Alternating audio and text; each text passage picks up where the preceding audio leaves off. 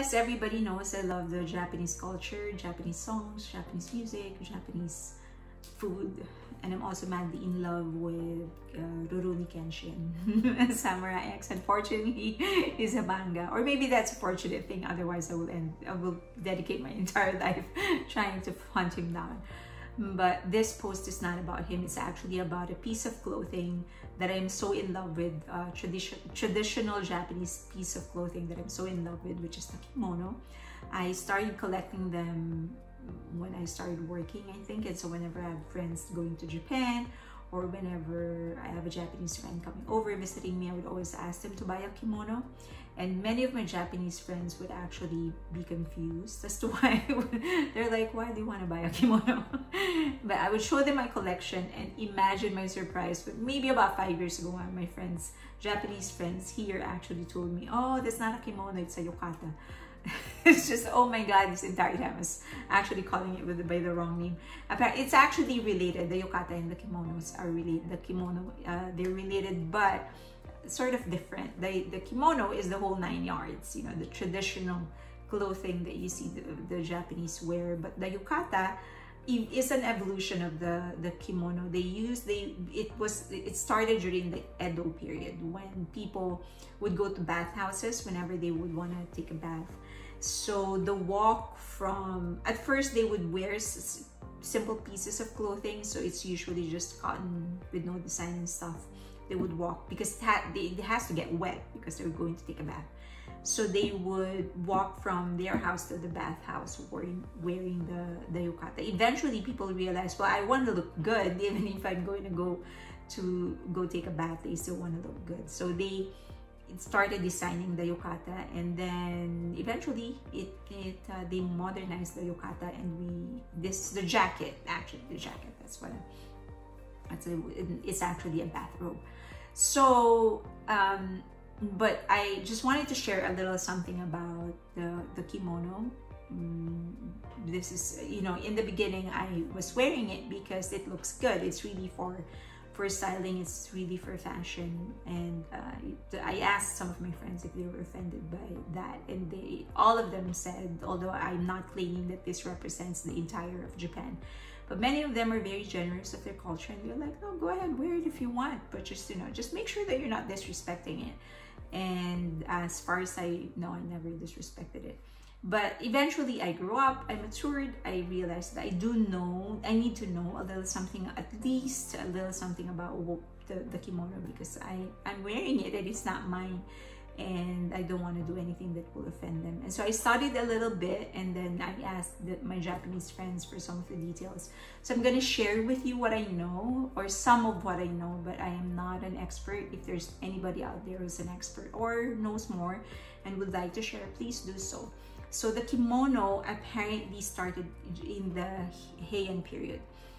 If you want to be strict about it, it started in the 3rd century, when there was this book or this document by the Chinese, and they said that they called the clothing of the Japanese men as the kanfui, and then kantoi for women. The kanfui, it was on their shoulder, and then it wrapped around their bodies for the men, and then for women it was actually a sleeveless piece of clothing. And then during the Heian period is when the kimono's ancestors, so quote unquote, was born.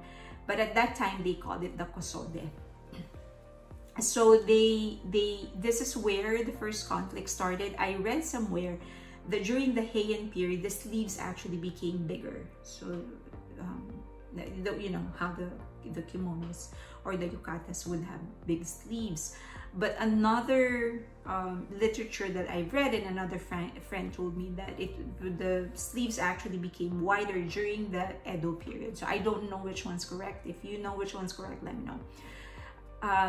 Okay, so they started putting together, the kosode started because they started putting together garments, and they designed it in a way that would fit different body types. And so that's why it's a straight cut, as you know, and it's very loose. The kosode is the inner layer, the very, very first layer, and then they would put pieces over it. but because the samurais were all about utility over fashion, they decided to take away the layers and just use the kosode as their everyday wear. But the women would still be wearing the different layers on it.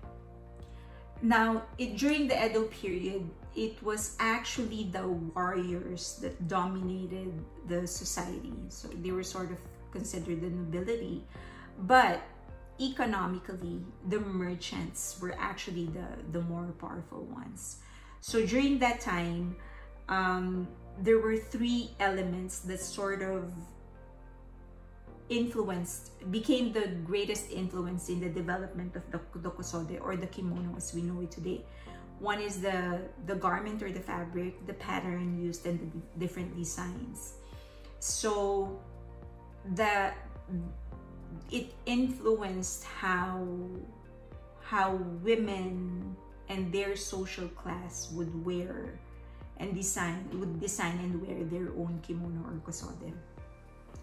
Now, in Japan, they said that there were two very important concepts, which is the omote and the ura. The omote is the public side, and then the ura is the private side.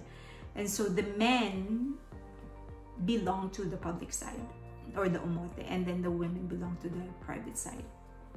So the clothing of men at that time were more comfortable, as opposed to women. There were more layers, more complicated. When the four social classes, however, became equal, everyone was just wearing the kimono. And so that's the very first this is one of the many significant many of the things that the kimono stands for. The Japanese, it unified them because everyone was just wearing the kimono. It was also during this period, they were also still very much Japanese. The culture is very, very pure. There weren't a lot of Western influences. So yeah, so it was like the kimono became a unifying thing. It binds everybody because everyone was just wearing the same style. Now, like, you know, most societies during the Edo period, it was stratified. So since everybody was wearing the kosode, so the fabric, the texture, the color, the technique of how it was done, and what's printed on them, so texture and artwork, they were all used in order to represent the person wearing the kimono or the kosode. So the garment is more than just a piece of clothing or a piece of style. It's like an ID, like an identifying mark, like it's a part of your identity. Of course, the nobility, the ones in the upper class, since they had the money, their clothing were nicer, so the fabrics were also nicer, and there were a lot of things that they can do with that. So if you're a woman, you can actually use the cherry blossoms as a design, and then, you know, depending on your living, like if you're a poet or you're a warrior or whatever, you can incorporate all of that in what you're wearing. As opposed to the lower classes, since they didn't really have a lot of money, they would wear their kimono until they can't wear it anymore. So they will wear it down until they won't be able to use it anymore. And so from a unifying element, the same garment was used to identify the person wearing it. And so those are two of the reasons that the kimono is a very important element, a very important thing in the history and the culture of the Japanese.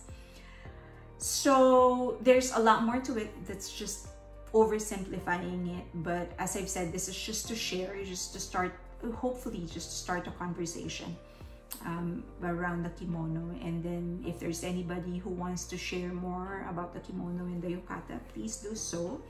But yeah, I would like, if you want any recommendations on some of the best yukata designers or brands in Japan, let me know. I'd recommend.